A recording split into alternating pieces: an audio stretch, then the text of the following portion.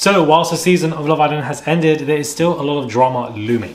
Hey guys, it's Morali. Hopefully you guys are all doing well today. Back again with another video. If you have not subscribed, click that button. It is daily and consistent content. It is one click, guys. And let's get straight into this video. So, Abby is speaking exclusively with the Sun and is basically expressing that when she said that, you know, he's a gas engineer and he's gaslighting me in regards to Mitch, Ella off cameras, Ella B was furious, was not talking to her throughout the breaks and just did not want to have any conversation.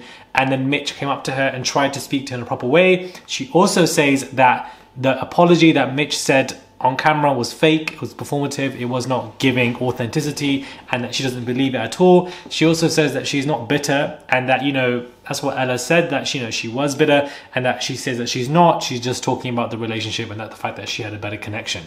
So off camera, there definitely was a lot of tension between them. Mitch has also come out to say that, you know, producers prevented him and many others from speaking about Kady on the reunion because they wanted to make it family friendly. And I think this is the issue with reunions. They, you know, I literally just said this on the reunion review, that it comes across as family friendly, and he just said that in an interview, is that they're trying to prevent XYZ drama from taking place. A lot of people think that I hate the Love Island reunions, and that's simply not true, because if you look back, the receipts are there. I loved the season 4 Christmas reunion. I loved the season 5 reunion. It's just 7, 8, 9 and 10, especially 8, you know, were just really bad. And he explains why, that they prevent XYZ from happening because they want to make it a happy show. Again, the family friendly happiness is rooted in it being brand friendly, which is rooted in advertisers being attracted to brand friendly, which is rooted in revenue, money. And so that's where it all just comes down to, and that is just the train ride of it. Kay has obviously responded back to Mitch and said that, you know, he is two-faced, and that slammed him and said that, you know, it's not real what he's saying, sorry, and basically she's just not about it at all. Phew, completely fake, saying that she's getting death threats, and, you know, is just really upset about it. What was going on on the 30th of July? She made it sound so dramatic. This is so funny. Ouzy met up with stunner Alicia, shortly after landing back in the UK. Everyone is laying into Kady, but Ouzy has been enjoying the single life. He spent 2 nights with the stunning brunette, who he has known for over a year, just hours after hanging out with Kady. He first met Alicia over a year ago, and Ouzy got back in touch with her earlier this year, and they met up in Marbella in May. He was constantly calling and messaging her right up until he went into the villa. They bumped into each other last weekend.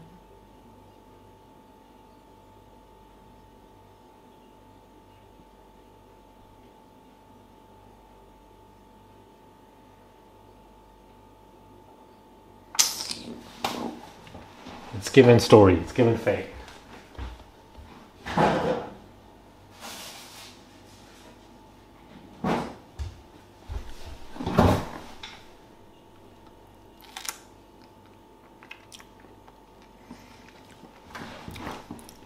Now, how is he going to bump into her randomly and then it happens? I really want to believe this, but I don't know why Ouzy will put himself up to the task of being the bad guy so that Kady can get out of it and go back to her man.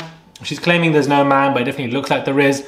There was a significant amount of Ofcom complaints that have come through when it comes to the show being fixed, and of course Jess and Sammy winning. Of course, Jess and Sammy have uploaded their photo shoot, and that in itself is getting a lot of comments. A lot of people are saying that, you know, she's dressing way too older. It's unfortunate. They don't look good together. It's looking performative, especially Sam's face. It's not feeling right. Whilst I agree, and I said this a couple of days ago, it looked like that as well, I think that we also need to remember that they are young. They are 21, 22, and I felt like they made them seem, especially Jess, a lot more mature for her age. And I just think that, you know, they're having fun. It's a new system, a new world for them, and that we should just be a little bit easy on them, especially Jess. There is a picture going around of, you know, Sammy hugging 2 hijabis. I genuinely thought he wanted us to go back to Islam.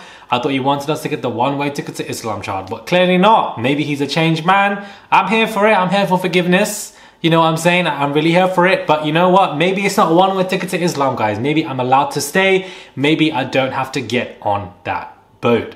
Do let me know your thoughts are when it comes to this quick Love Island nugget video, just putting stuff into a video of, you know, everything that is going on and just collectively putting up for you in just 5 minutes. Subscribe to the channel, click that button, guys. It is daily and consistent content. Subscribe to the channel. I would appreciate it. It's just one click, guys. Every day you're getting new content from me. Filming, editing, uploading 3 to 4 times a day. It is hard work. It's not easy. I know it looks easy, but it's not. So I would appreciate it if you guys just click that button and subscribe. It doesn't cost you to do so. I would really appreciate it. Subscribe, and I'll catch you guys soon for another review.